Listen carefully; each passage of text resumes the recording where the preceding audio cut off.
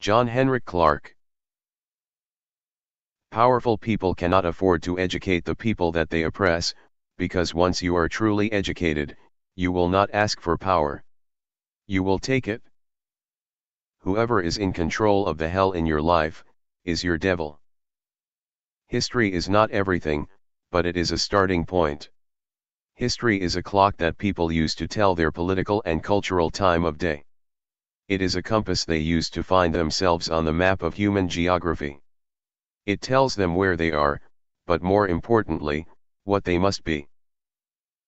Powerful people cannot afford to educate the people they oppress, because once you are truly educated, you will not ask for power, you will take it. Henrik Clarke, Africans at the Crossroads, African World Revolution. I only debate my equals. All others, I teach. Every single thing that touches your life, religious, socially and politically, must be an instrument of your liberation, or you must throw it into the ashcan of history. I only debate my equals. All others, I teach. Les autres leaders de l'époque supplient en nous les entrer dans la maison de l'oppresseur, Malcolm X, Louis, nous décide de construire notre propre maison. I do not think the African, Caribbean, and blacks have studied to any degree and depth and seriousness the rise of modern Japan. Went into a war and lost. They sustained 2 atomic bombs. Had their country occupied. Now the people who defeated them are now begging them for commercial space. What did they do, that we have forgotten how to do? They did some serious astute planning. Not loud-mouthing, not boasting. They did not get on the radio or any platform or call them any names, but they did what they had to do. If we are carrying out a well-designed plan for liberation, any literate person can contribute and share leadership. So if the leader dies while you are on page 13, move to page 14 and continue the struggle. Bury the man, continue the plan. I think any person who calls themselves a leader, preacher, policy maker of any kind, should ask and answer the question in his own lifetime: how will my people stay on this earth? How will they be educated? How will they be schooled, and how will they be housed, and how will they be defended? The answers to these questions will create the concept of enduring nationhood, because it creates the concept of enduring responsibility. The first thing that the Europeans did was to laugh at the African gods. Then they made the Africans laugh at their own gods. Europeans would go on to colonize the world. They not only colonize the world, they would also colonize information about the world, and that information is still colonized.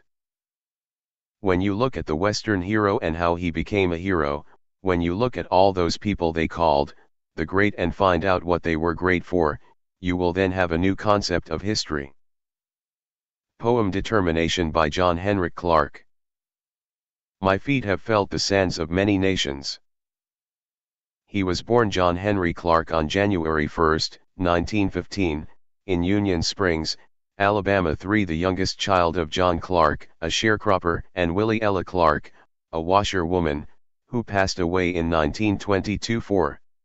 With the hopes of earning enough money to buy land rather than sharecrop, his family moved to the closest mill town in Columbus, Georgia.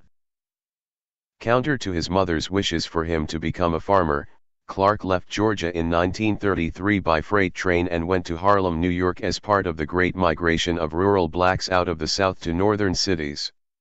There he pursued scholarship and activism. He renamed himself as John Henrik, after rebel Norwegian playwright Henrik Ibsen, and added an E to his surname, spelling it as Clarke. He also joined the U.S. Army during World War II.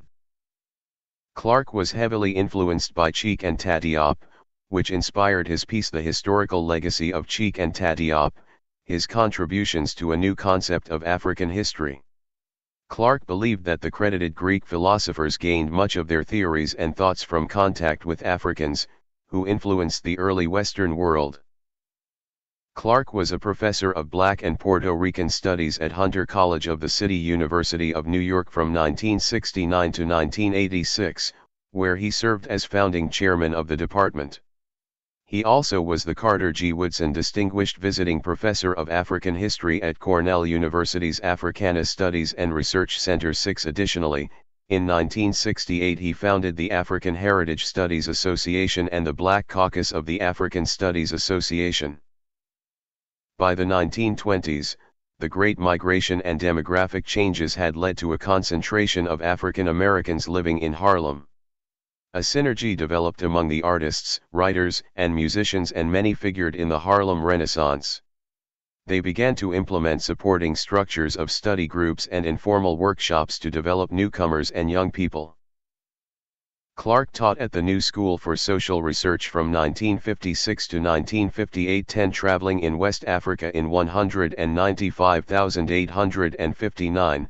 He met Kwame Nkrumah, whom he had mentored as a student in the US 11, and was offered a job working as a journalist for the Ghana Evening News. He also lectured at the University of Ghana and elsewhere in Africa, including in Nigeria at the University of Ibadan 12. Clarke's first marriage was to the mother of his daughter Lily, who died before her father. 12 They divorced. In 1961, Clarke married Eugenia Evans in New York, and together they had a son and daughter, Enzinghamari and Sonny Kojo. 12 The marriage ended in divorce.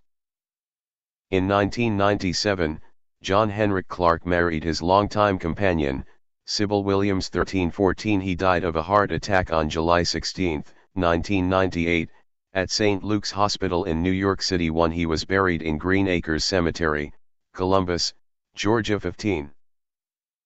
1985 Faculty of the Africana Studies and Research Center at Cornell University named the John Henrik Clarke Library after him. 16.